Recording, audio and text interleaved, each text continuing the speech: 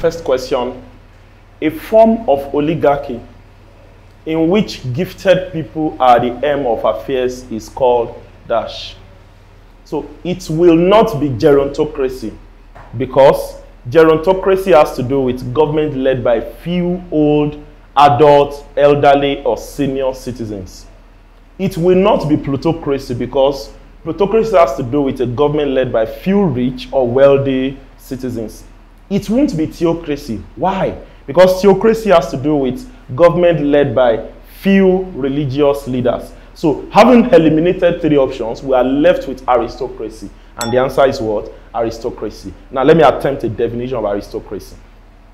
It's a type of government led by few educated persons, a type of government led by few gifted persons, a type of government led by the best citizens, a type of government led by few elites, a type of government led by few nobles, and a system of government propounded by a Greek philosopher known as Aristotle, in which philosophers are kings.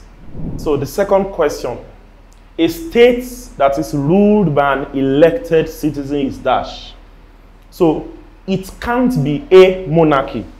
Why? Monarchy has to do with a type of government led by a monarch, who could be a king or queen, emperor or empress. So are monarchs elected? They are not. Under monarchy, powers are inherited, or you could say they are hereditary. So we nullify A. It can't be plutocracy. Why will it not be plutocracy? I've said it earlier that plutocracy has to do with government led by few rich or wealthy persons. And mind you, plutocracy was propounded by a Greek philosopher known as Plato. Having eliminated B, it can't be D, an empire. So the last option that we have is a republic. So what is a republic? A republic is a state that is ruled by an elected citizen. Now let me give you another definition of a republic. A republic is a dispensation in which citizens freely elect their leaders.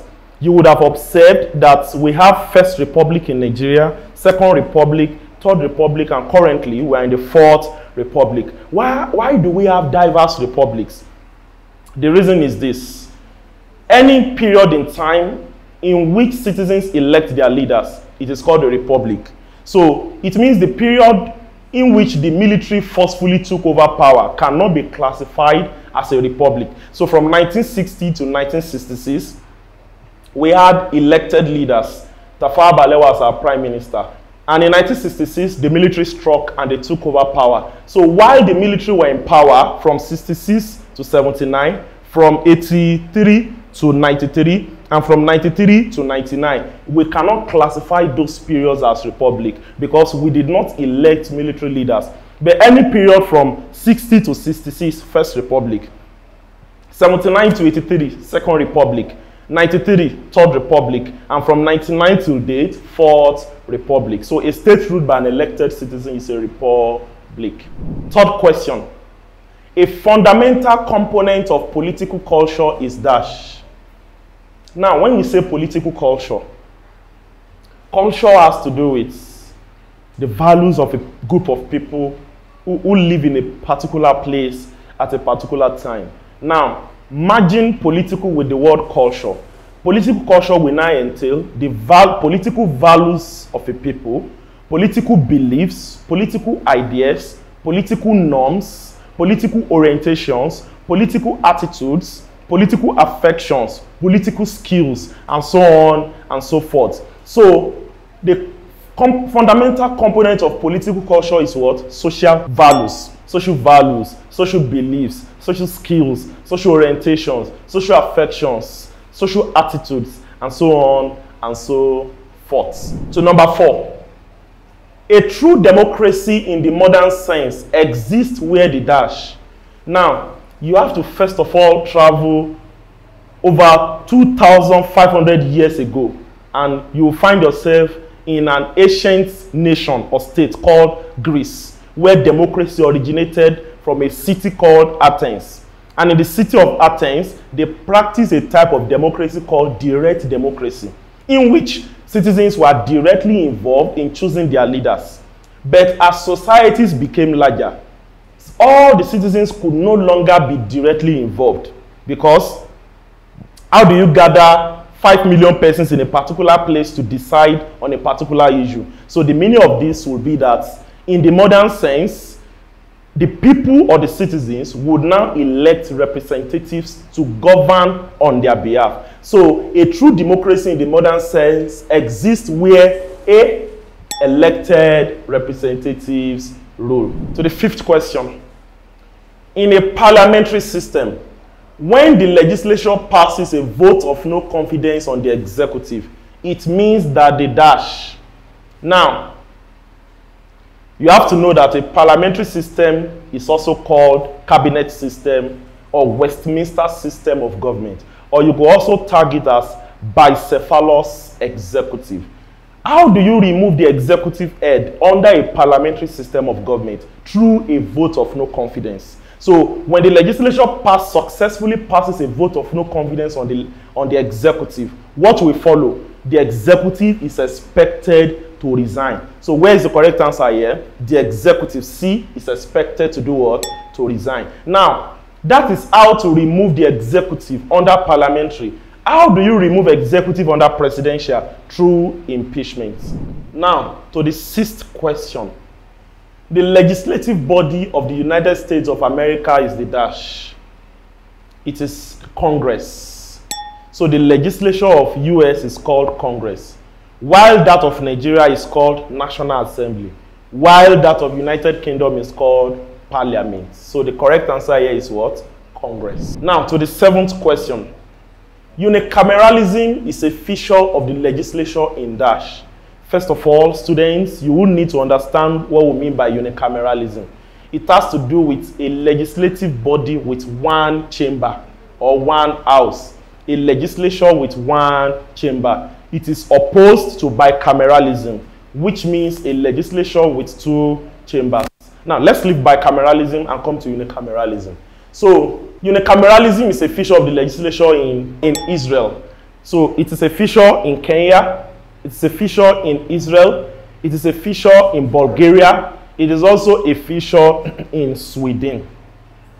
While bicameralism is a feature in USA, it's a feature in Nigeria, and it's a feature in the United Kingdom. Now to the eighth question.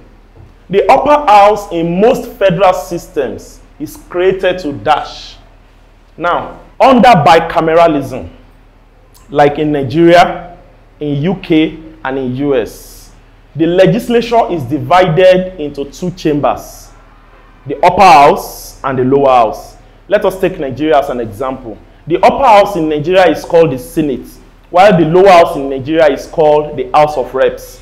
Now, at the level of the Senate, each states are expected to produce 3 senators each, whether the states be as small as Bayelsa with 8 local governments or as much as Kano with 44 local governments, whether the state is as small as Ekiti with 16 local governments or Katsina with 33 local governments.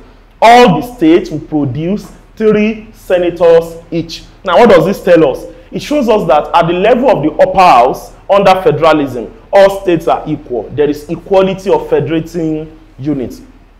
So, the upper house in most federal states is created to do what? Ensure equality of federating units. Option A, that's the correct answer. To the 9th question.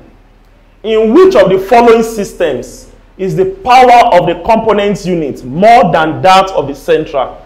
Power of the component more than that of the central. Now, under a unitary system, all political, governmental, and administrative powers are fused, amalgamated, unified, coalesced together in a single entity. So, are powers divided under unitary? No. All powers are in a single place, in the hands of the single central government. That's for unitary system.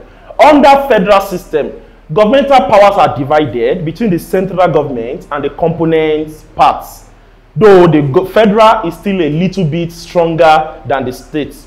While under confederal system of governments, the component parts are a little bit stronger than the central government. So, under which system do we have the component part having more powers than the central government? The answer is confederal system of government. Now, to the 10th question.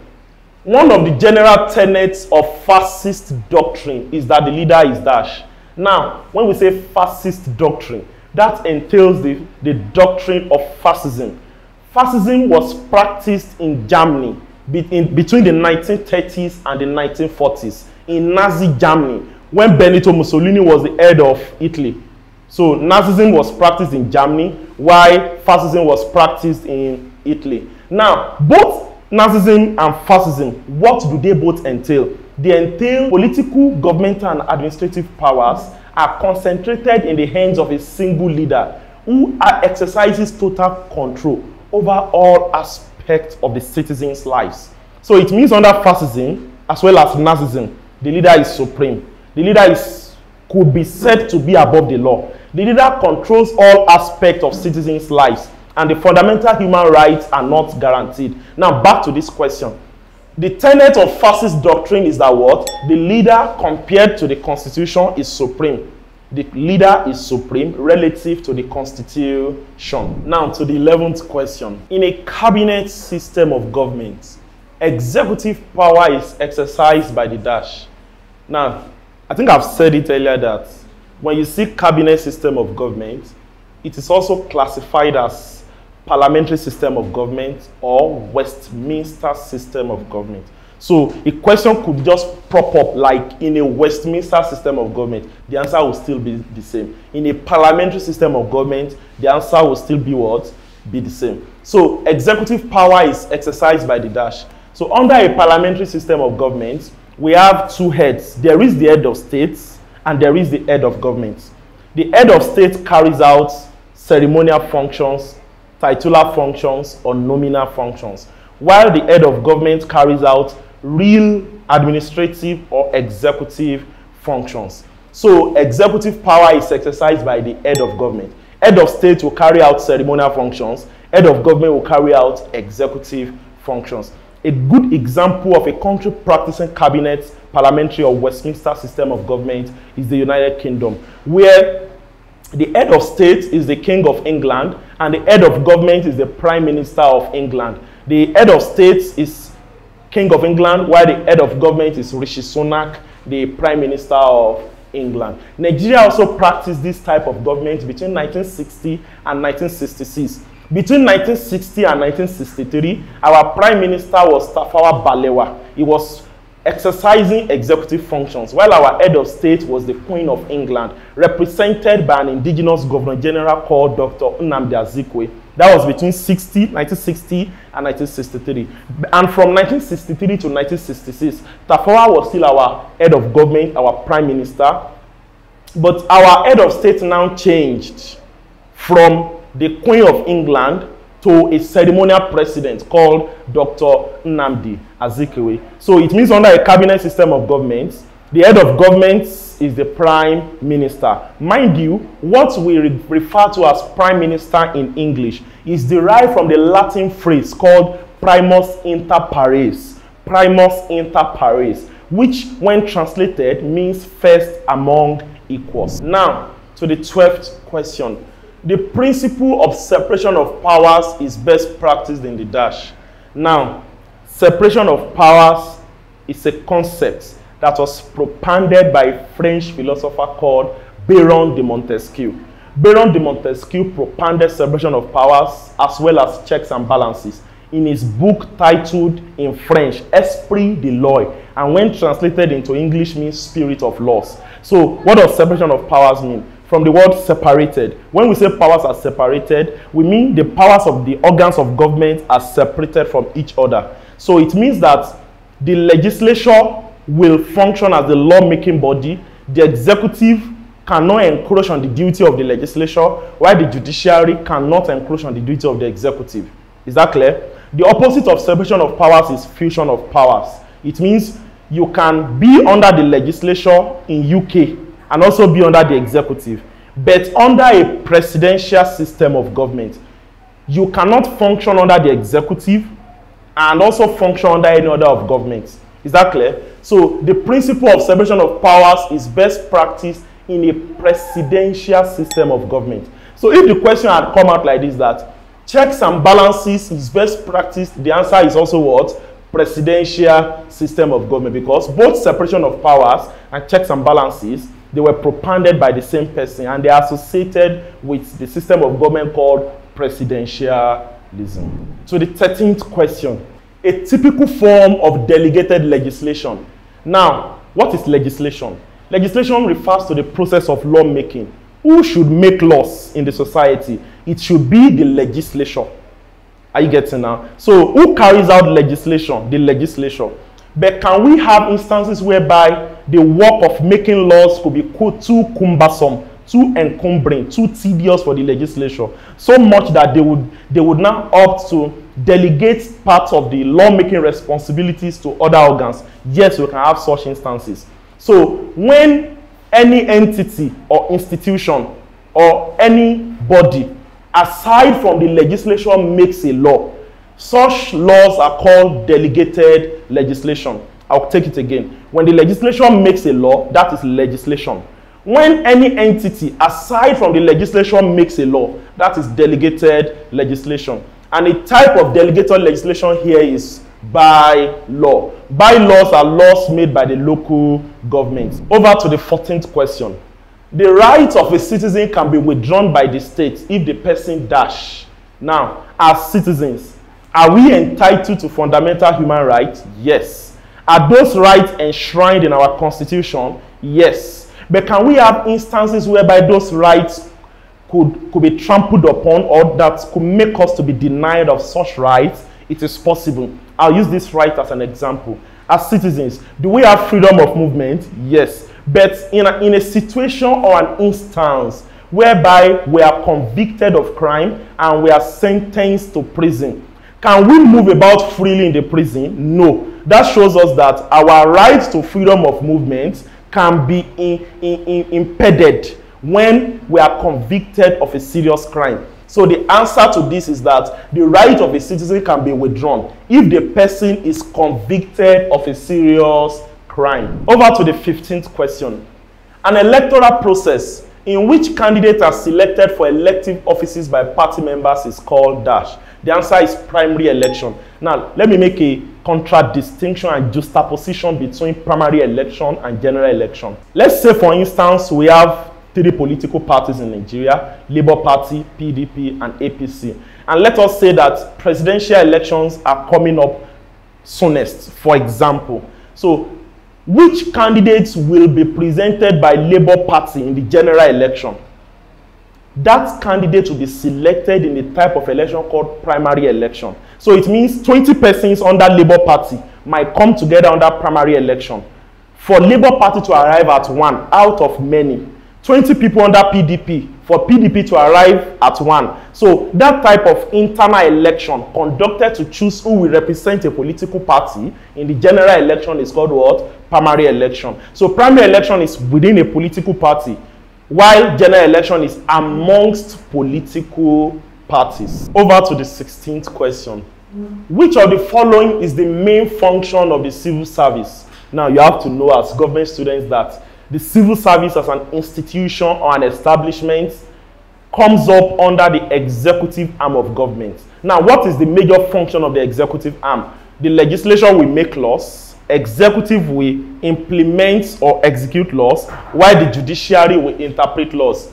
Since it is the duty of the executive to implement laws, it means every other institution under the executive will work towards the implementation of laws. So the major function of the civil service is to formulate policies for the government and to implement such policies. Now, when we now dig deeper into the civil service, we have different strata and cadres. So if we are asked the question that which cadre under the civil service is involved in formulating policies, don't forget, civil service as an entity, they formulate and they implement. But under civil service, the cadre that formulates policies is called the administrative cadre, while the cadre or class that implements policies are called the executive cadre. So the main function of the civil service here is to implement government policies. What if we do not come across implement? What if you see formulate government policies? They are also what? Also correct. Over to the 17th question. In which of the following is the ceremonial and executive powers fused? When we say fused, fused means joined, amalgamated, constellated. Is that clear? So, under parliamentary system of governments, we have the head of states different from the head of government. So it means the head of state and the head of government are not fused. Mind you, head of state to perform ceremonial functions, head of government to perform executive functions. But in Nigeria, under presidential system of governments, the executive functions and the ceremonial functions are fused together. So, in which of the following is the ceremonial and executive powers fused? The answer is presidential system of government. But if the question had cropped up like this, that in which of the following system do we have ceremonial and executive powers separated? The answer would have been parliamentary, but fused together, that's presidential. For example, in Nigeria, President Muhammadu Buhari is our head of state. When it comes to Independence Day celebrations, Armed Forces Remembrance Day, welcoming foreign presidents, those are ceremonial functions. He will carry them out as head of state. But when it comes to executive functions, signing budget, executing projects, he will also carry those things out. But if we go to the United Kingdom, it is the King of England that carries out ceremonial functions, while it is the Prime Minister, Rishi Sunak, who carries out executive functions. So you could say in UK, ceremonial and executive functions are separated, while in Nigeria, under presidential system, ceremonial and executive functions are what? They are fused. Now, to the 18th question. A major contentious issue confronting Nigeria federalism is resource control. If you don't see resource control, you can choose revenue allocation. So there has been contention, particularly between the littoral states. The littoral state has to do with those states around the mangrove region of Nigeria that share border with the Atlantic Ocean. Those states could be termed the oil-producing states. They have always been at a loggerhead with the federal government that since their states are producing crude oil for Nigeria, they should earn more when it comes to allocation than other states that are not oil producing. So there has always been a problem over how to control our resources between the oil producing states and the federal government. So it's either you say resource control, revenue allocation, or derivation problem. So the correct answer here is revenue allocation. Over to the 19th question. The main purpose of establishing public enterprises. Now, under the executive, we have civil service and public corporations. So, for your knowledge, public corporations are also called public enterprises. Is that clear? Any government establishment or agency that is established to provide social amenities for the citizens at subsidized cost is called what? Public corporation or public enterprise. I'll take that again. Any government establishment set up to render social services or provide public amenities for the citizens is called what? Public enterprise. Now, a public corporation like the Ekiti State Water Corporation or Ogun State Water Corporation, are they providing a public utility like water for the people? Yes. Now, while providing water, will they create jobs? Yes. Will they generate revenue for the government? Yes. But which one is their major function? The major reason why they are established is to provide social amenities. Social amenities are also called social services. Social services are also called essential services or public amenities. So the major reason for establishing public enterprises or public corporations is to provide essential services like light, electricity, water, and so on and so forth. Now to the 20th question. The highest organ of the state under the Babangida regime. Now we are talking about military regimes, okay?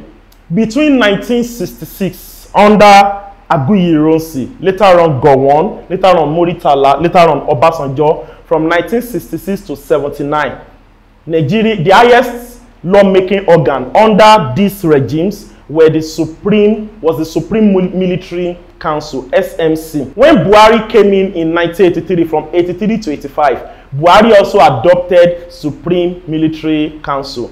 When Babangida came in 85, from 85 to 93, The highest lawmaking organ under the Babangida regime was the Armed Forces Ruling Council. Now, let me give us an OT. Just know it at the back of your mind that the only military regime that used Armed Forces Ruling Council was Babangida regime, while the only military regime that used PRC, Provisional Ruling Council, was the Abacha regime. All other regimes, they had the Supreme Military Council, from Aguiyi Ironsi to General Yakubu Gowon to General Muritala Mohammed to General Olusegun Obasanjo to Major General Muritala Muhammadu Buhari to General Abdusalam Abubakar. They all use SMC, Supreme Military Council, Babangida AFRC, Armed Forces Ruling Council, and Abacha PRC, Provisional Ruling Council. So the correct answer here is Armed Forces Ruling Council.